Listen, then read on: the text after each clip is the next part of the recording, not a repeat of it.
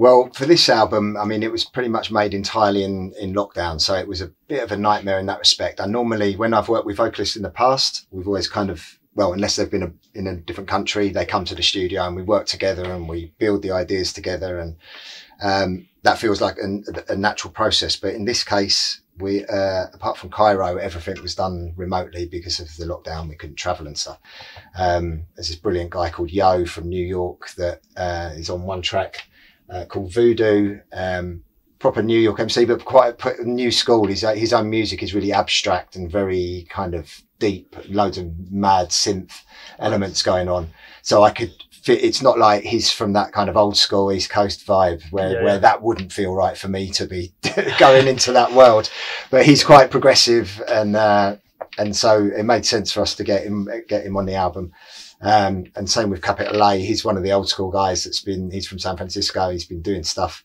I've had him on a track before and he's always worked with the sort of broken beat guys and had a connection with the UK. So, yeah, it's not like it's been forced. It's not like it's been forced. It feels like there's bonds and musical connections there that mean that you can kind of, you should be able to do these sort of collaborations and they make sense musically.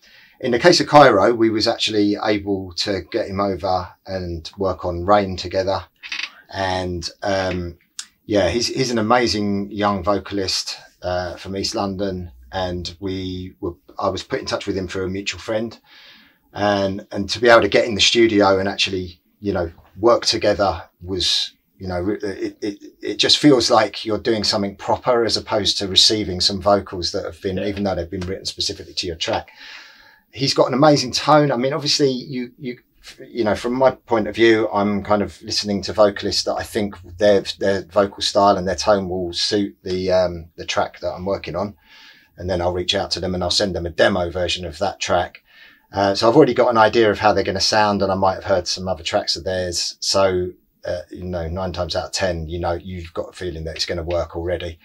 Once we get their tracks in the computer, then it's just a normal process of producing something that, keeps their sound as their sound because you want them. And especially on this album, the point was to keep all the music really simple and really sort of stripped back. And I've just been inspired by a lot of stuff just kind of since lockdown, really listening to a lot of non-club music that you just notice how important the vocal is as the kind of focus.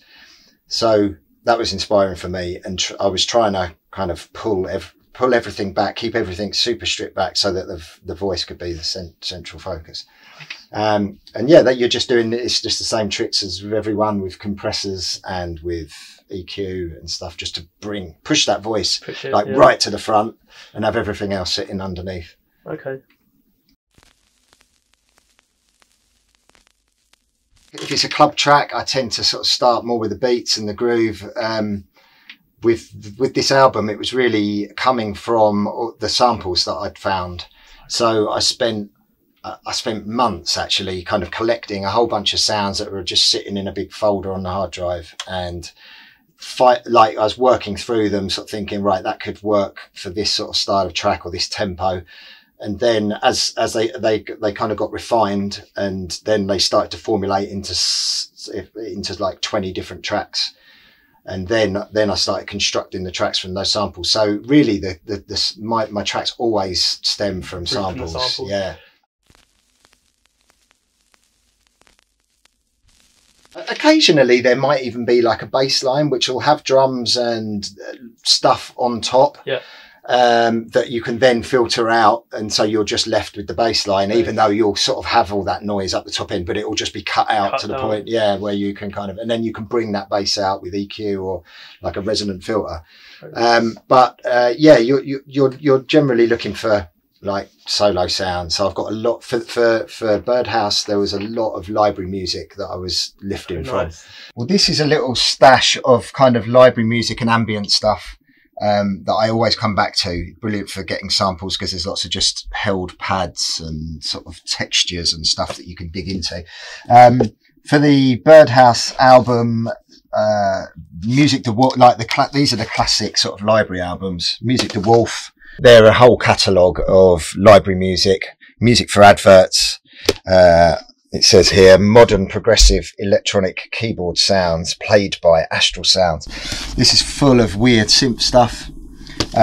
There's another collection which is KPM. Again, there's thousands of these records. This is actually KPM 1229. Ideas in Action. This has just got loads of weird little, these are all pretty old, so it's kind of early synth stuff, Moogie things. There's ridiculously expensive. I don't think they are. There's so many of them, but this one's brilliant. Music the Wolf, Johnny Hawksworth. Kind of crazy horn stuff on this that's sort of inspired by, but also sampled a few bits here and there from Music the Wolf. Birdhouse. There's actually some very subtle bird noises going on in some of the tracks. This is the classic BBC Woodland and Garden Birds. What a beautiful album. I mentioned Tomita. I've got a whole bunch of stuff of his which I always come back to. So these are all sort of old solo sort of synth stuff. Quite a lot of it is classical music played on synths. Brilliant for sampling, but also just really beautiful albums. I think I was talking about the Debussy thing, wasn't I? Yeah. It's not Debussy, I meant Ravel. So this Ravel one, him doing Bolero and all that kind of thing on Moogie stuff. I've got loads of these Tomita ones. That's good as well. So Japanese synth player. Oh, nice. Brilliant pictures of him in front of massive modular systems. Some wicked covers. Really good covers, yeah. So, always coming back to those albums.